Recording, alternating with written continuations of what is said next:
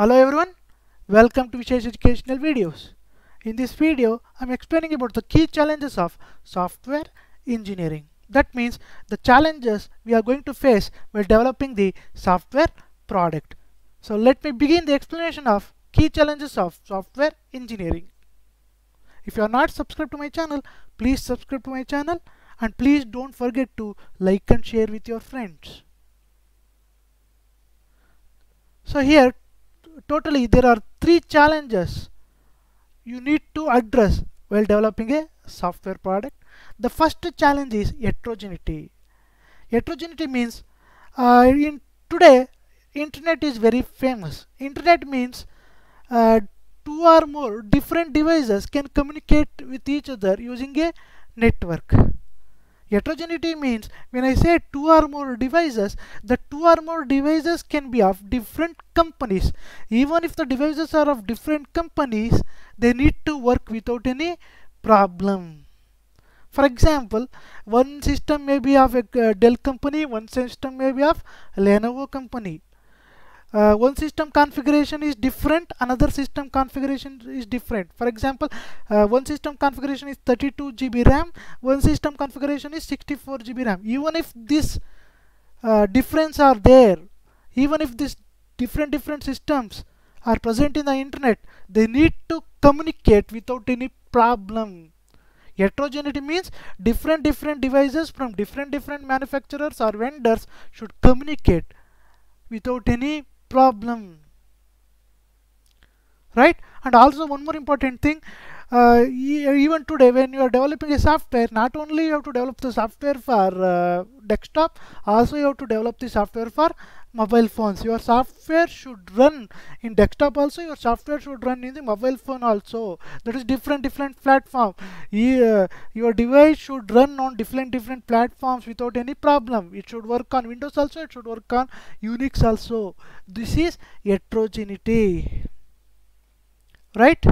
And one more important thing, even if your system is developed in the old programming language, you need to integrate that old programming software that is developed in old programming language with the software that you are going to develop now, that is new software.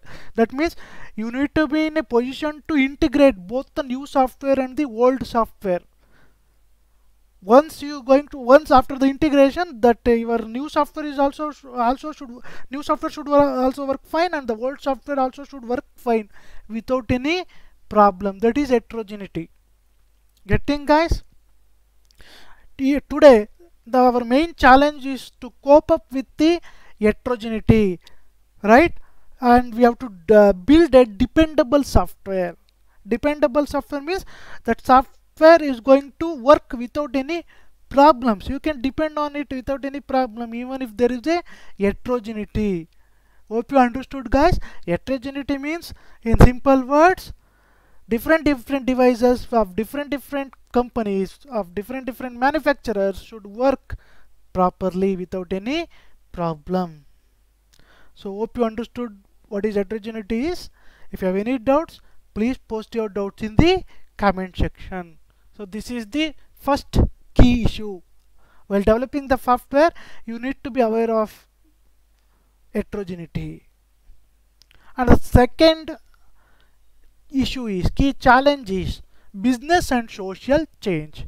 What is this? What is business and social change? You need to consider business and social change while developing the software. What is this? Business and society are changing, you know that, right? Business requirements are changing incredibly quickly, right? When new technology is available, we have to develop the software for the new technologies, right? Getting, guys? So today the business is changing very rapidly. While developing the software, we need to consider these changes. Business changes, society changes, we need to consider this, because our main end user is the customer. Customer is going to use the software. I need to develop the software according to the customer needs. That's why when the customer need changes rapidly, always it will be difficult for us to develop the software according to their needs. More number of changes, more number of work. That's why while developing the software, you need to be aware of business and society changes, and you need to be in a position to change the existing software according to the new requirement. Yes, yeah, yes. Suppose consider here you developed a software with three features. Now, if you want to add the fourth feature, you should be able to do that. Yes, you need to do the changes to the existing software. Even after doing the changes, your software should work without any problem. You should be in a position to do that. Getting, guys? And one more important thing, yes, you need to include the changes to the old software. If the customer asks, yes, it's not a problem, but the old system, maybe traditional software engineering techniques are time consuming. Old techniques are very time consuming, and delivery of the new system often takes longer time, right? That's why you need to adopt the new techniques to develop the software. Getting, guys? So you need to cope up with this business and social changes. Even if there are changes, you need to be positioned to add the changes to your software. And one more important thing, your software need to evolve with respect to time. That means whatever the changes you are going to do that to the software that is developed, the changes need to be done very quickly. Right? You can't give more time. You can't take more time. Right? So evaluation should be there. Right? You need to deliver the product to the customer as soon as possible. Time should be reduced. You can't take more time. Getting, guys? Hope you understood the concept. Business and social change means when you are developing the software, you need to be aware of the changes that are going to be take place in a society. Right? Next, security and trust. This is very, very important challenge here. When you are going to develop a software, you need to give the security to that software. If you don't give that security to the software, the people, the customer of that software won't trust that software. Trusting is very important. Your customer should trust your software. He should trust that this software is going to work without any problem. He should trust that software. Right? Because today our lives are intervened by the software. For each and every task, we need a software now.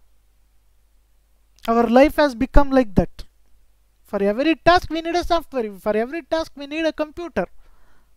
For that purpose, security and plays a very important role here. Right? Security for the software should be very high. Then only your customer will trust the software. For example, remote software system. That means when you are using a software through the internet, then you need to be very careful. Security needs to be very high when you are using a software through the internet, because any user can attack your software, right? That's why security should be high when you are using a software through the internet. We have to make sure that hackers means they are going to attack the system, attack our software. Hackers, we have to make sure that malicious users cannot attack our software. We have to make sure that our software should be protected. We should avoid such type of users or hackers. Security and trust. Getting, guys? So these are the three key issues you need to consider while developing any software: heterogeneity, business and social changes, security and trust. Heterogeneity means different devices with different configuration and with different platforms should work without any problem. They should be able to communicate with each other without any problem. Right? Next, So business and social changes means whatever the changes that going to happen in the society, right? Whatever the changes you need to do to the software, that should be done without any problem. Whatever the software you are going to develop, that software should give high security. Then only your customer will trust. That is security and trust. So getting guys. So hope you understood the concept. Please post your doubts in the comment section if you have any doubts. Thank you.